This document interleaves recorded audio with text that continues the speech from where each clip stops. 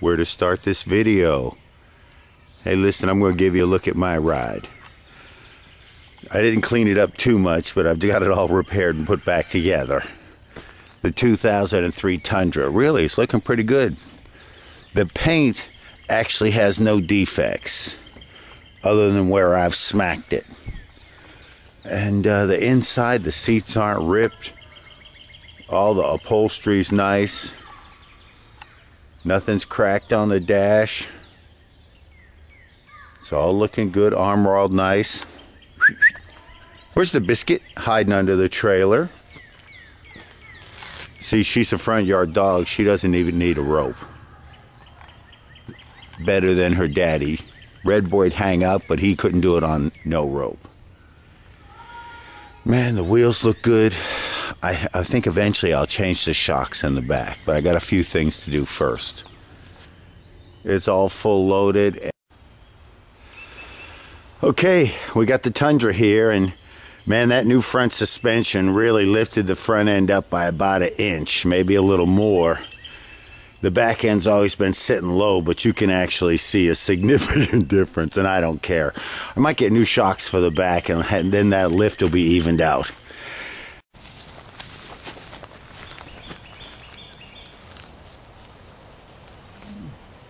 Hey, tubers. Biscuit and I are here working on the gold truck. You knew it was only a matter of time before I was going to have my ass under the hood or under the truck fixing something. So, here's another video for you. This time, rear shock absorbers. And I'll show you in a second what's wrong with mine. I thought it was the rubber, but they're actually leaking around the cylinder, I guess, or whatever it's called. Anyways, these are the new bad boys. They're Monroe's. They got some kind of guarantee, so hopefully that'll be nice. They're just plain black, though. And I'm not doing a damn thing to them, because soon they'll be just plain mud. All right, let me show you what's going on under the truck.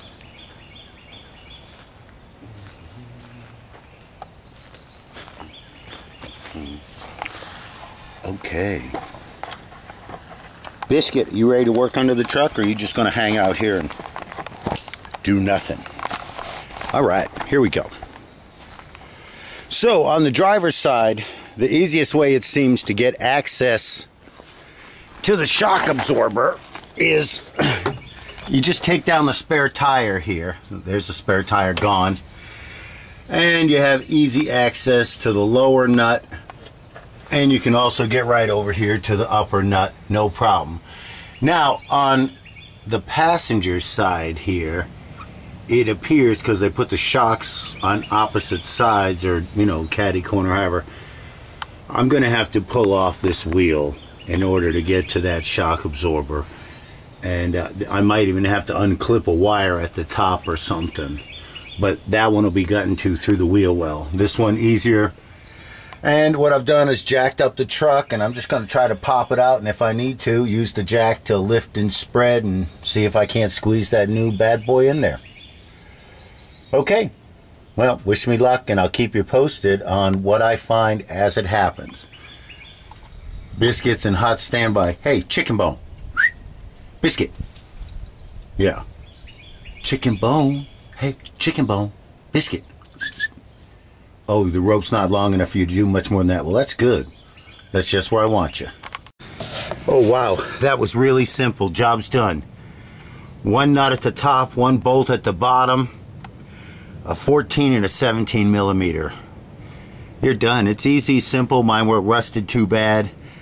Like I said, to do the driver's side, you're going to want to go through, like I did, where the spare tire is.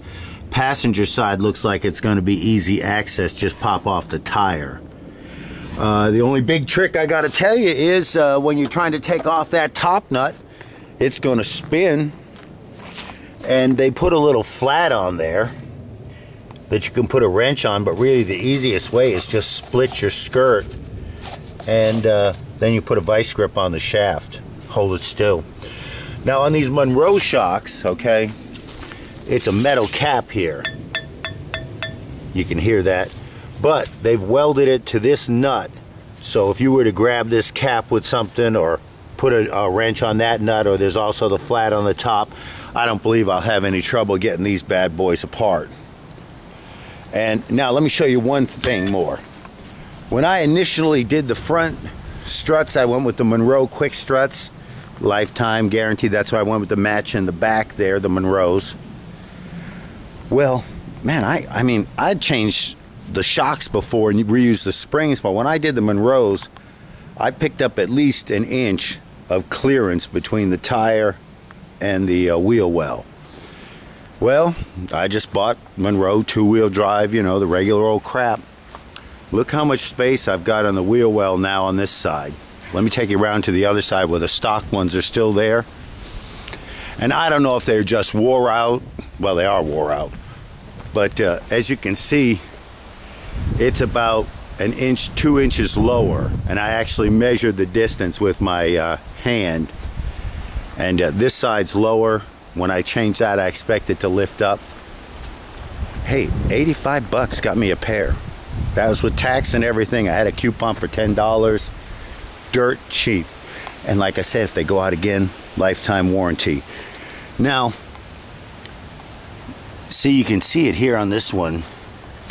It's leaking a little bit of oil. There's oil crust wet right here. The other one, you can actually, I'll show it to you, I hope.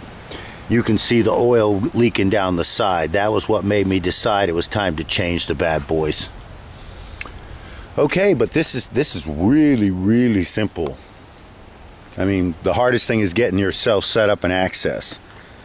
And after this, all new rubber. And I was telling you about the AC. Well, I'm letting Toyota fool with that. When you push the little button, the light comes on and blinks.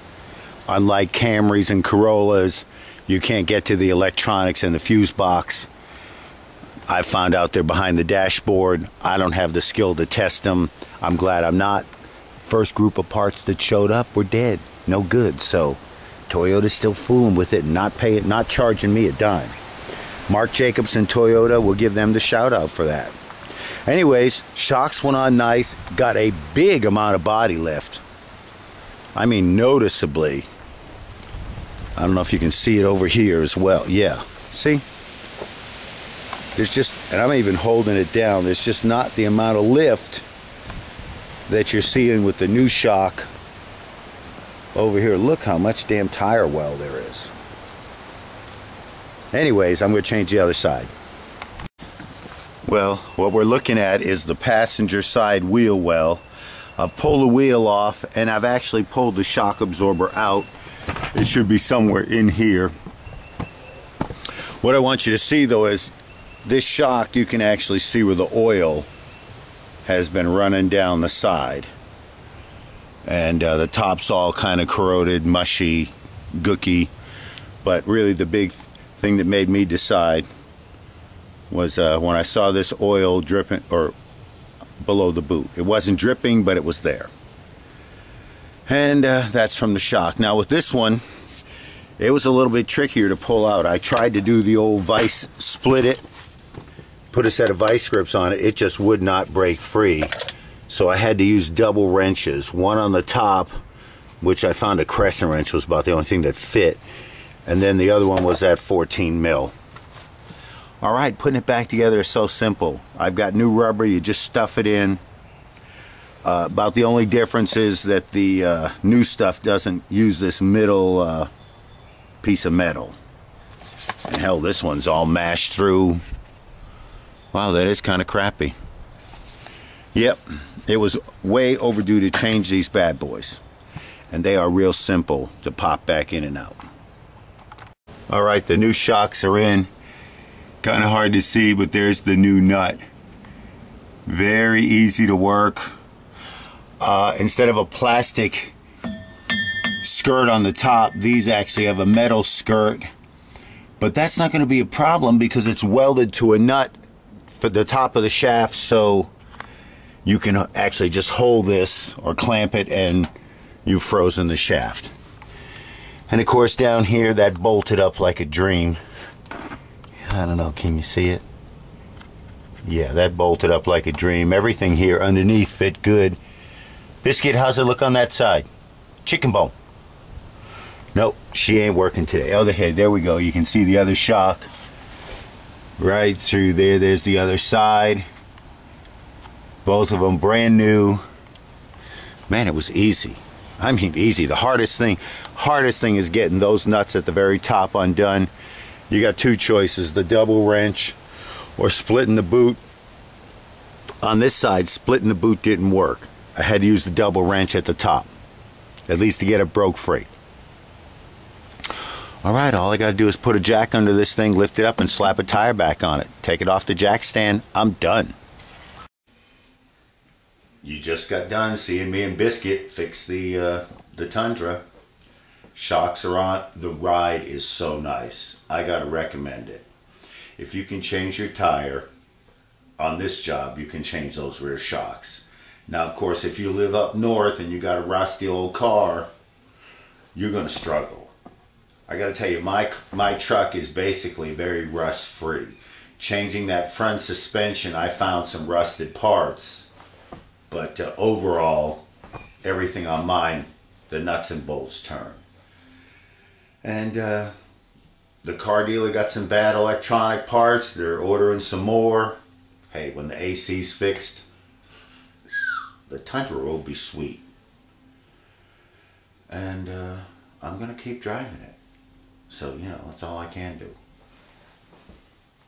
Damn truck. You know, you gotta dig it out to the bottom, and that's nothing. It's this side. Look at all that crap. All this shit, this big pile, this was all in my truck. Now some of it's going back in, but before then I got a vacuum. See, it's empty right now. I could sell it, but I'm not.